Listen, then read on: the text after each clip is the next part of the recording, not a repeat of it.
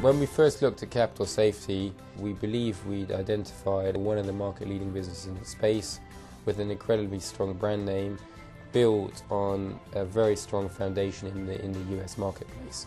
So we had a business that we felt would continue to grow very strongly because we were confident in the end markets and the specific safety driver.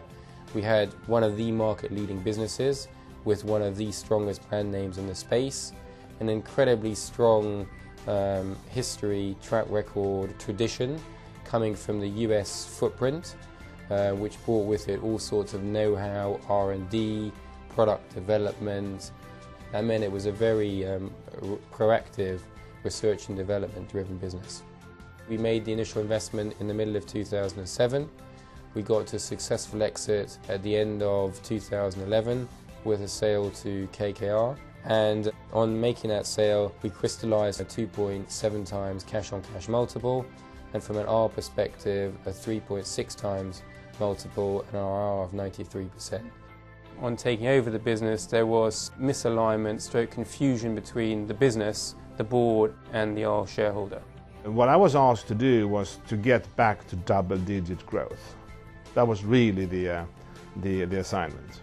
On bringing on Anders, we could then discuss with him what else needed to be done around the senior management team and structurally around the rest of the organisation to drive through some of these initiatives that we had identified as being important for bringing the business forward.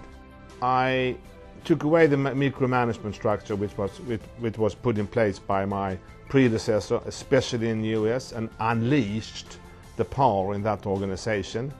And I changed the entire management team in Europe, from sales managers to technical managers to the general manager to the marketing director. We took them all out, replaced them with an American out of Asia.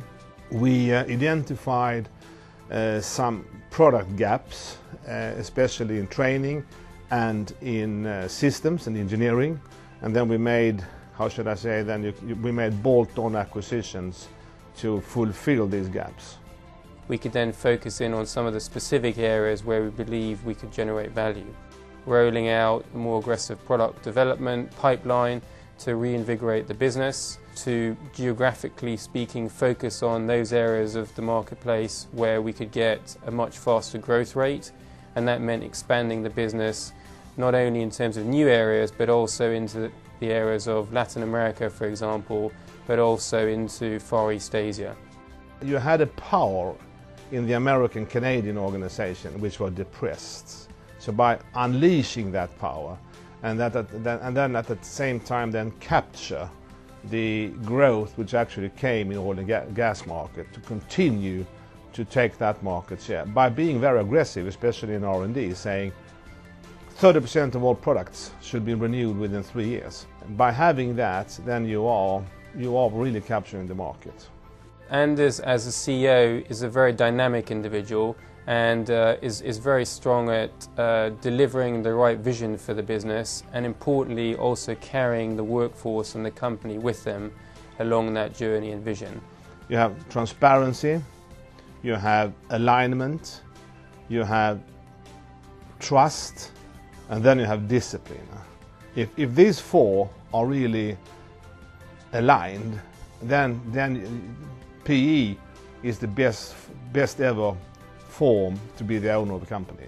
What I mean with that, as an example, is saying for capital safety, it was a very, very limited board. It was three executives and it was two Arle members, and we worked like a team. With the setup we had over the last 2 years, we were all aligned, and once we'd set people off in the right direction, they could then go off and implement. And where we needed to provide some additional follow-on advice and support, then because of the dialogue we had with the business at that time, that was something they readily requested, and we could deliver quickly. From cradle to grave, it is a project.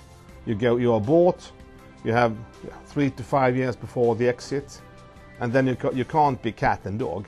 You have to have that alignment, and if that alignment works, then you create value for the shareholders. We managed to exit the business from an R perspective with a 3.6 times cash-on-cash multiple, an IRR of 93%, and for the fund as a whole, the multiple was 2.7 times with an IRR of 26%.